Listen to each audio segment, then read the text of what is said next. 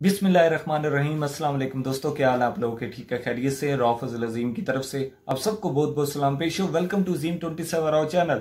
अगर आप लोग मेरे चैनल पे न्यू हैं तो मेरे चैनल अजीम 27 राव को जरूर सब्सक्राइब कर दें ताकि आगे आने वाली हर अपडेट्स आप लोगों को वक्तन ब वक्तन मिल सके। दोस्तों, जो इस वक्त की फुल न्यू अपडेट्स हैं कुवैत की कोरोना वायरस के हवाले से, वो मैं आप लोगों की खिदमत में लेके हाजिर हुआ।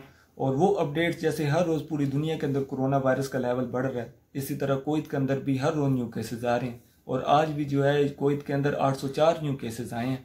और 804 न्यू केसेस के अंदर 170% ऐसे हैं जो कि कुवैती हैं, 261% ऐसे हैं जो कि भारतीय हैं, 140% ऐसे हैं जो कि मिस्री हैं, 67% ऐसे हैं जो कि बांग्लादेशी हैं, और 166% ऐसे हैं जो कि दीगर कंट्री से ताल्लुक रखते हैं। उनके अंदर पाया गया है कोरोना वायरस कुवैत के अंदर।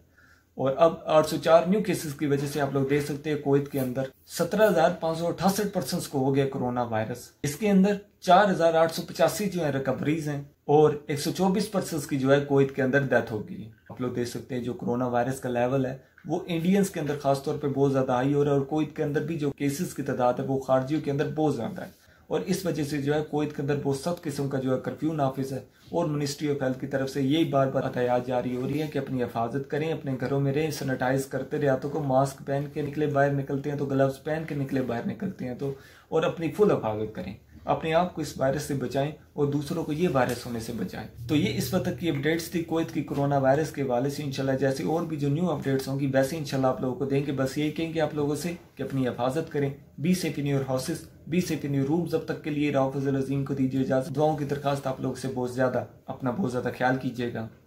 अल्लाह हाफिज।